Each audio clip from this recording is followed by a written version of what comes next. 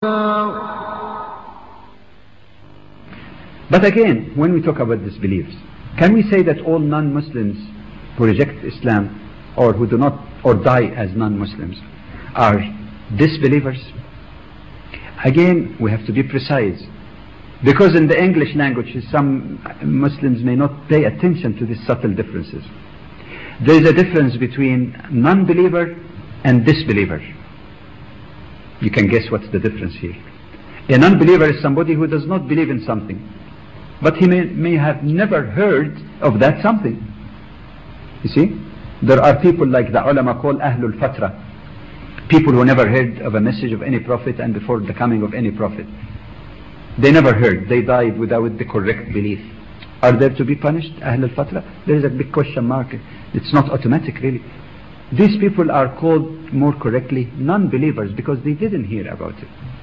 But when you use the term disbeliever, it means someone who heard the message and deliberately rejected it, refused to accept it. Okay?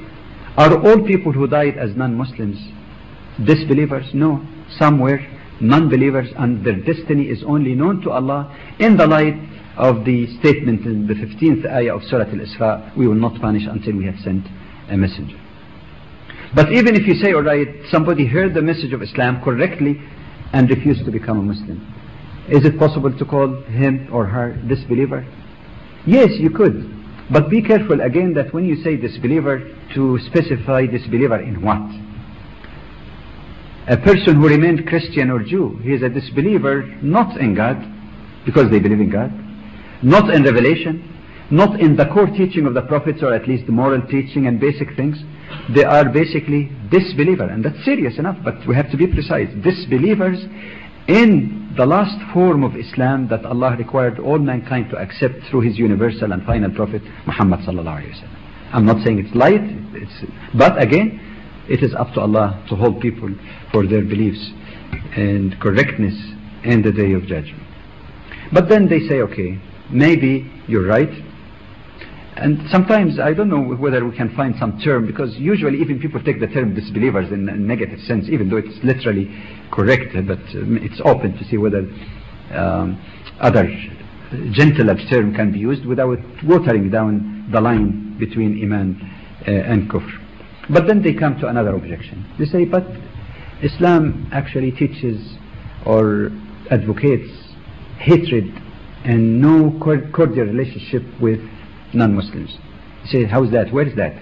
Oh, they say in the Quran in Surah 5, for example, Surah Al-Ma'idah, it says, addressing Muslims, لا تتخذوا اليهود والنصارى أولياء. And they translated, oh believers, don't take Jews and Christians as friends. That's an error of translation to start with. More than one error. First, translation. The word awliya is more than friendship. Awliya means to look for defense and security in those who are with those who are not Muslims, and that should not offend anyone. All it says is that Muslims should be united, should have their mutual defense rather than defending on their own enemies to defend them, because ultimately their objective would not be to defend Muslims but to swallow Muslims one after the other. So this is a glaring mistranslation. And I was surprised to see on one of the programs I was watching, very famous in North America on the CNN, the Larry King Live, when a learned Jewish rabbi appeared there, and he said, oh, but there is violence also in the Quran. He says, Larry King, who is a Jew himself even, but as a journalist he has to tell him, like what? Well, he said, the Quran says don't take Jews and Christians for friends. That's a very famous and well-learned rabbi and a professor.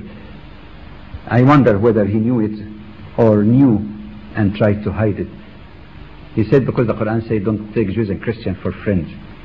But even then Larry King responded back and he said, but it didn't say kill them. There's no basis for violence even. If I don't want to be your friend, it doesn't mean that I have to kill you because of this.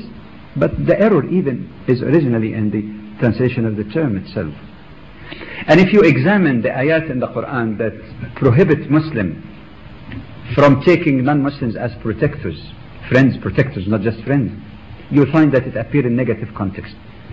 In the context of Muslims who are weak in faith, and there were incidents for that at the time of the Prophet ﷺ when Islam's victory was not clear, So some people try to keep cozy relationship with both camps at the time of war, which is not appropriate. In some cases, it describes those with whom we should not look for protection. وَإِذَا قُمْتُمْ إِلَى الصَّلَاةِ اتَّخَذُوهَا هُزُوًا وَلَعْبًا. Those, when you stand in your prayer, they mock at you. Is there any sensible person who's not Muslim even, who would say that Muslims are obligated to take for their protectors people who are mocking at their religion? That's insane to expect it. There is no offense to anyone that the Quran speaks about awliya. But friendship, the Quran went beyond friendship. When a Muslim is allowed to live with a Christian or Jewish wife, or woman of the people of the book, and the Quran teaches him to live with her in peace, love and compassion, isn't that even more intimate than friendship? And the ayahs that were cited in Surah 60, tabarruhum, birr, which involves all this beautiful meaning of cordial relationships so long as they're not aggressive or oppressive against you. How come? See, again, the question of taking things out of the broader context of the Quran, as we mentioned in the categories of errors earlier. But then they come back, the most famous couple of things that they say. They say, but the Quran gives license. I heard it a lot and seen a lot in print. Islam gives license to its adherents in their religious fanaticism to kill those who refuse Islam. What's the evidence? They say the Quran say, kill the unbelievers wherever you find them. The most perfect example of cut and paste. The Quran says, kill the unbelievers, and some of them, by the way, to instigate hatred against Islam and Muslims. You know what they do? Kill the unbelievers, and then between brackets, including Jews and Christians, or sometimes Jews and Christians, wherever you find them, and say this is exactly what some people or some Muslims have been giving fatwas, that any non-believer, military or otherwise, civilian, can be killed anywhere, no question asked. See, that's exactly the explanation. It is rooted, all that violence is rooted in the Quran itself. Number one, if a person were just to look at the full ayah even to start with, number one, it says فَاقْتُلُوا الْمُشْرِكِينَ, and the word mushrikeen has been made distinct in the Quran from people of the book. Evidence, Surah Al-Bayyinah, Surah number 98, in the beginning, لَمْ يَكُنِ الَّذِينَ كَفَرُوا مِنْ أَهْلِ الْكِتَابِ وَالْمُشْرِكِينَ مُنْفَكِينَ. There is the broad term of kafir, those who chose not to accept Islam, okay, rejected the message of the Prophet ﷺ, which is their privilege and their responsibility as well. But it makes distinction under the broad kafir, people of the book, and mushrik. And mushrik here meant the Meccan pagan Arabs. So there you go, the brackets that distort the meanings. Secondly, it says even in the very beginning, فَإِذَا انْسَلَخَ الْأَشْهُرُ الْحُرُمُ. It says when the sacred month ended. Then obviously,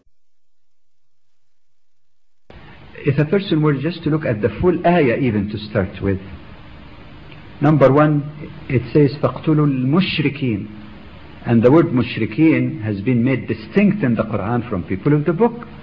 Evidence, Surah Al-Bayyinah, Surah number 98, in the beginning, لَمْ يَكُنِ الَّذِينَ كَفَرُوا مِنْ أَهْلِ الْكِتَابِ وَالْمُشْرِكِينَ مُنْفَكِينَ.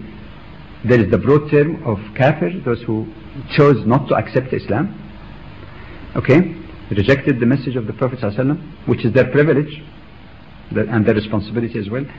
But it makes distinction under the broad kafir, people of the book, and mushrik. And mushrik here meant the Meccan pagan Arabs. So there you go, the brackets that distort the meanings. Secondly, it says even in the very beginning, فَإِذَا انْسَلَخَ الْأَشْهُرُ الْحُرُمُ. It says when the sacred month ended. Then obviously it speaks not as a general statement anywhere, but it's connected with something. So that leads to another question. What is the historical context? The historical context were the pagan Arabs who betrayed Muslims, tortured them, harassed them, killed some of them under torture, fought against them, and even when the Prophet ﷺ had the peace treaty of Hudaybiyah with them, they betrayed that and killed the allies of Muslims. He's speaking about a state of war, not going to the street to find the first non-Muslim to chop their head off. Obviously, the historical context is very relevant. And then remember when we said also you have to look at the sectional context. This ayah is one of 15 ayahs that deal with the same subject, the first 15 ayah in Surah Al-Bara'ah. And in the same section, just a few ayahs around, it gives the reason why they should be killed, because it says وَهُمْ بَدَأُوكُمْ أَوَّلَ مَرَّةٍ, because they were the ones who started aggression against you in the first place. It makes exception even for the mushrikeen. إِلَّا الَّذِينَ عَهَدْتُمْ مِنَ الْمُشْرِكِينَ ثُمَّ لَمْ يَنْقُصُوكُمْ شَيْئًا. Even the mushrikeen, not let alone people of the book, who did not betray their treaty with the Muslims, you should complete their term with them and respect it. Once you put it in its proper context, you know that this is not a license to do that. You put it in the context of the whole Quran. Why does the Quran and Sunnah go out of its own way to ascertain and protect the rights of religious minorities living under Muslim authority, if the only way to deal with them is chop their head off?